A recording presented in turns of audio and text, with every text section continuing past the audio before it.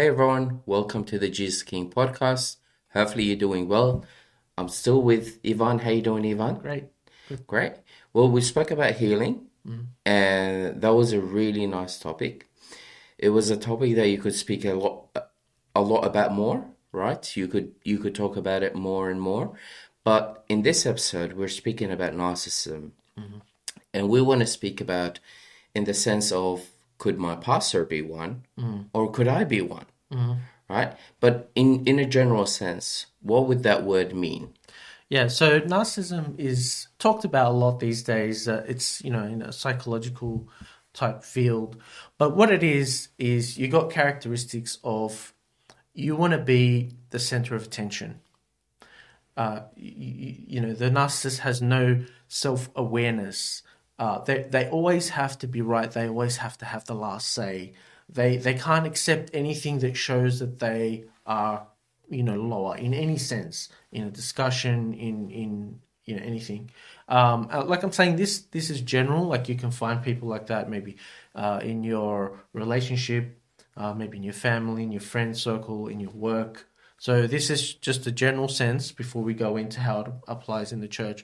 But a lot of some of the things are like compulsive lying and gaslighting. So gaslighting, I'll just sort of tell you where that came from if you don't know. There was a movie called Gaslight, and they've taken the concept of that movie, which means you're lying to someone, and then when they confront you, you make them feel like they don't know what they're talking about. You make them doubt themselves.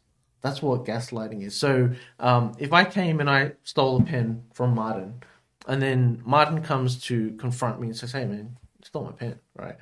And I'll be like, "You didn't even have a pen there. Like, are you sure? Are you feeling all right?" Like, it's gaslighting is when you actually make someone doubt themselves, and all of these are very evil traits. I think lying, lack of self awareness, lack of repentance. I think that they're very evil, satanic. Uh, but but we're talking about how does this apply in church? How does this apply in leadership? And how does this apply in people? So the first one is in leadership.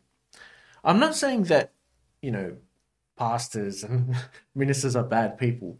But what people need to be aware of and people need to be careful of, if you're a narcissist, if someone is a narcissist, that position is very appealing. So they would want to go to there. A lot of pastors are just really good, kind-hearted, pure-hearted. But an evil person will see that pastor position and, he's always in the spotlight. That's what they want. He's always got the microphone. He's got a lot of people around him, just sort of listening. He's the shepherd of people. That's what a pastor is. That's actually where the word comes from. And you're surrounded by people, like you got to think you're surrounded by Christians. Now, this is debatable, but another thing that narcissists do is manipulation, right? So you're surrounded by Christians, which is debatable that Christians are actually easily manipulated. I've actually been manipulated because, Christians are kind-hearted.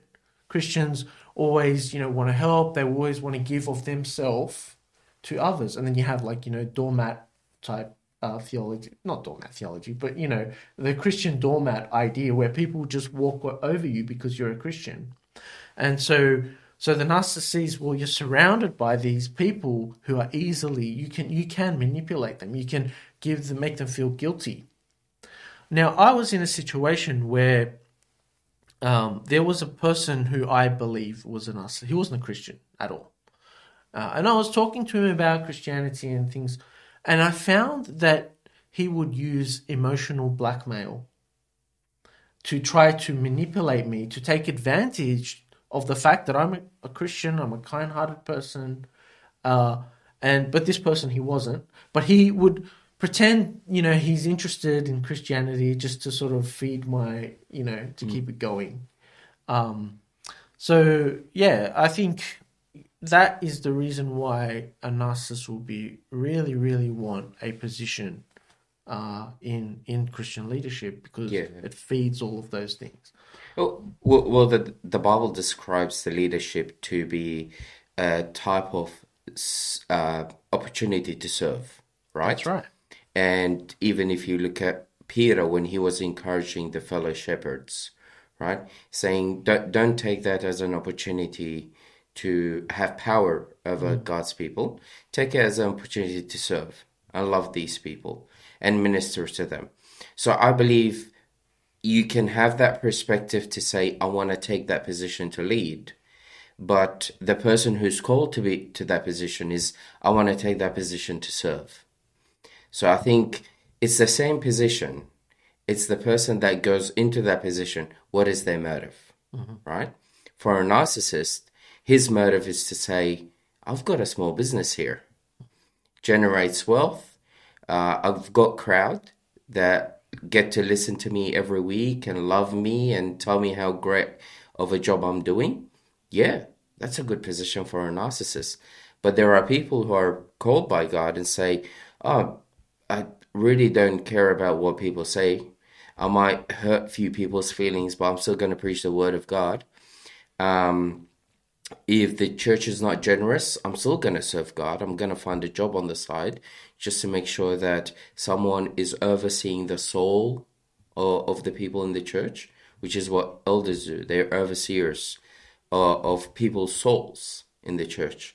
So I think where we differentiate is how would my pastor, like, because a person can ask, is my pastor a narcissist, for Mhm. example? How would my pastor respond if I show him an error? Yeah, that's good. That's a good How point. how would my pastor respond if someone disagrees with him? It's nothing to do with right and wrong, it's just two Mm. different opinions. How would my pastor respond if the limelight is not on him? Yeah, right. Right? I think these are things that you can notice whether your pastor is taking a place of control. He And has a one place. one big one is self accountability. Self I've accountability. actually Yeah. I've actually seen someone where there was some messages, something went wrong with a person, and the I sort of admitted a wrong. I did something like not intentionally. It was like a mistake. Mm. But the other person did a lot of wrong. But they jumped on the fact that of my wrong, and they pretty much relinquished all of their wrongs and put all the blame on me. That's Yeah. lack of self accountability. Oh, of course, of course. The idea that when you point out a flaw and they would give an excuse instead Right? of Yeah. seek repentance. Yeah. Like, my goodness, I've even heard a story where a pastor cheated on his wife, Mm. and when he got caught, he's like, "Oh, but David did it."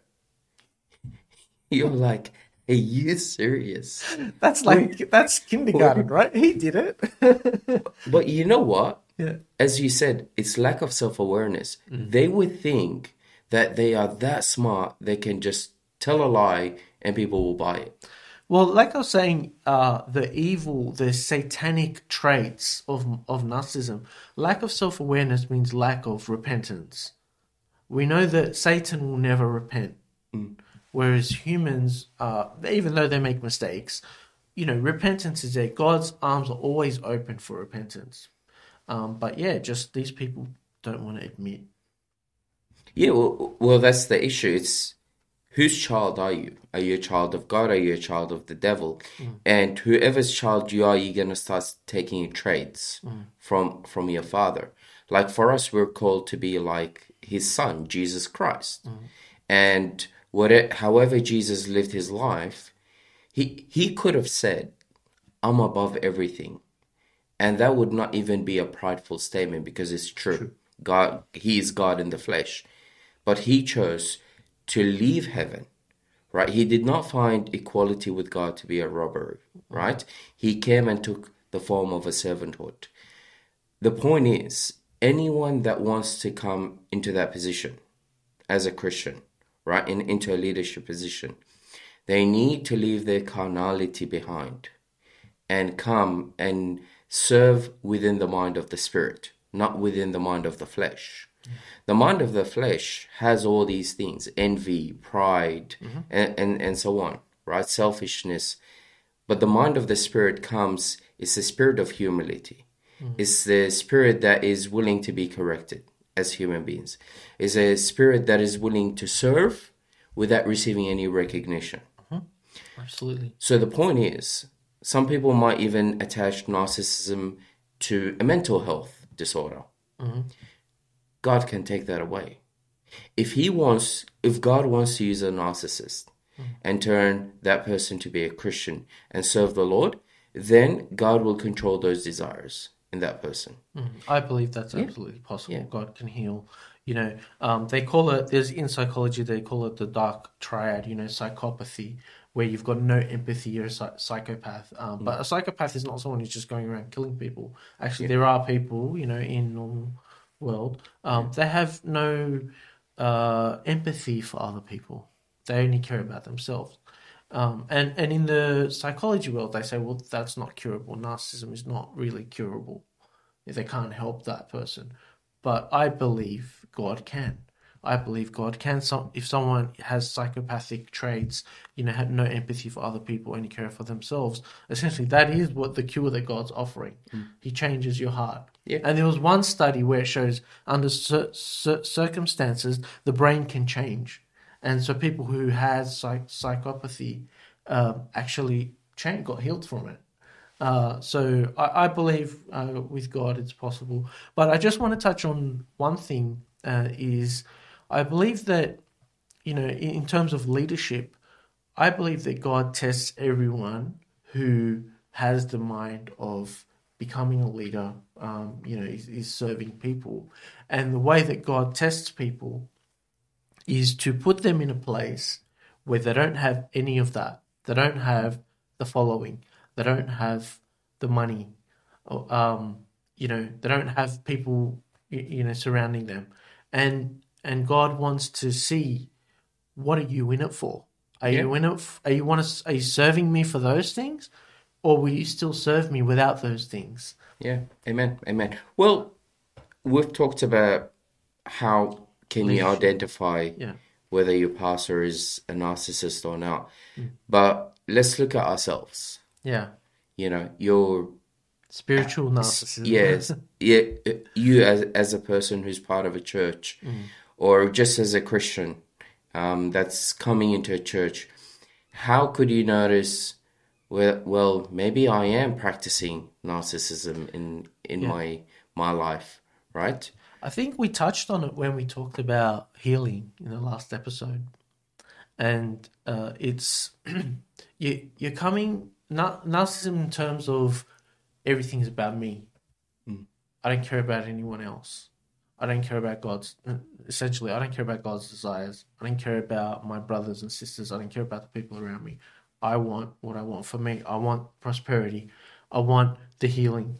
I want the blessings from God. Essentially, that is spiritual narcissism. And that's why when we were talking about healing and we were saying there's that toxic side of it, that maybe if you're not as like that to begin with when you started, but you are groomed to become like that, where it is just a prosperity gospel. And I've actually seen and I've noticed when people who are into this prosperity gospel talk, look at my great blessings, God is doing all these great things, and maybe God is, but when it comes to breaking themselves for the sake of someone else, they don't want to go there. Yeah. Oh, it's actually pretty important, and I think today one of the things that I've been noticing a lot as a Christian, it's that the local church that I'm going to now, it's not good enough for me, right? I want the best church for me because I'm worth it, right? I believe that I deserve the best church. And you look at that person's life, you're like, you just go there to warm a seat. Like you want a church that, for example, it has a air condition, it has kids ministries, has this, has that, has that. They do things over the weekend, and whenever I want, I call my pastor, and on the second ring, he's there. He's Yeah. gonna pick up his phone. Celebrity preachers Yeah. visiting, you know? So the point is, I want a church that provides all that for me, and I'm gonna hop from one church to another until I find something that is worth me. Yeah, And absolutely. you look at that person, you're like, well, what are you bringing to the church? I believe that attitude that we bring into our faith today, especially with, travel is so easy now. I could travel half an hour and go to a church pretty far away, Yeah. as long as it suits me. While previously, You're what confined to locally, yeah, pretty much, yeah. if you lived in a village like hundreds of years ago, whatever church there was there, that's your church, that's your home. Mm. But now it's like, yeah, I can go across the city. I'll Yeah. find something that suits me best. And I believe that attitude, it's not biblical. It's 100% narcissistic. It Yeah. is, it is. It's built on pride, and it shows selfishness. Selfishness, absolutely. Because to the church, Paul says the church is the body of Christ. And body parts all have their role. We don't go and say, give me the best body, and I'm going to be that little tiny, fat part where it just sits there and doesn't do anything. That's me, because I deserve the best. Yeah. And to me, I've always had the attitude of, when I go to a church, I'm like, is there a need in this church? And can I be part of it to help in that need? Yeah. That's always been my attitude. It's not like, God, give me a church that has everything great, and I'm just going to go there on a recliner, just relax. I can give you a testimony. I've been in really small, humble churches, and I've been in really big, these mega churches. And it's really down to you. There's nothing wrong with being in a mega church. It's really down to you. So when I was in a small, humble church, we only had a couple of people, choir was very small, but I really felt the warmth of the Holy Spirit there. And and you can still have that even if you go to a mega church. But it all comes down to you. Are you okay with just going where God wants to use you? If you do that, that is when you will have, the Holy Spirit with you. You will have a close relationship with the Lord. And otherwise, if you're just going to these mega churches, you're gonna have problems. Actually, you see a lot of people that have like disputes and disagreements and actually a lot of problems. And then, like you're saying, they tend to hop between different churches. There's no satisfaction in that at all, and it's worse because your selfishness is within the Christian realm. And that's the sort of the sacrilegious part of it. What you're doing is, makes it more wrong, I think. Yeah, I think also on a personal level, it's as we spoke, like with a pastor or an elder, they don't hold themselves accountable. They don't believe that they can make anything wrong. I think that's something that also applies to everyone in the congregation.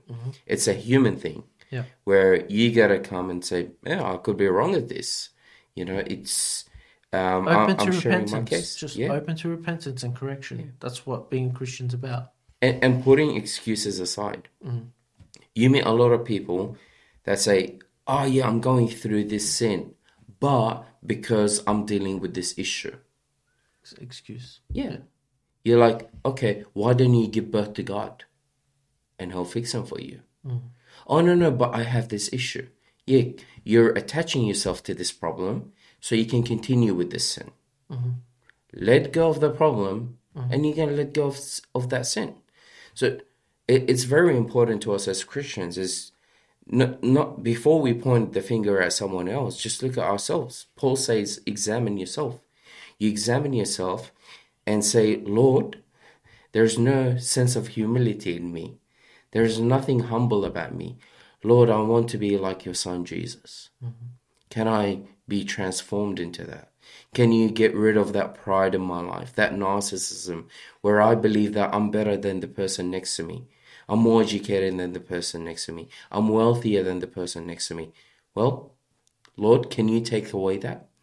Can I start walking in the spirit so I don't gratify the way of the flesh? That's maybe a good start. Yeah. Yeah.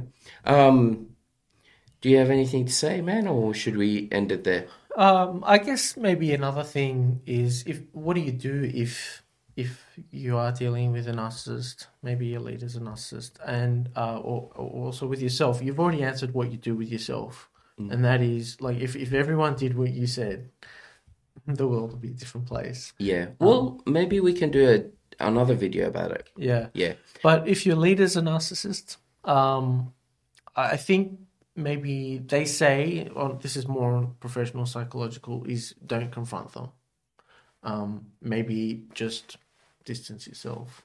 So that's what they say. I don't know. I guess leave it to God as well. That's the Yeah. biggest thing. Yeah. Oh, to me, I would say as my final statement to that is display a spirit of humility, Yeah. and that can bring conviction to that person. If they are a Christian, they'll be Yeah. convicted. Of course. And two, rely on the power of prayer.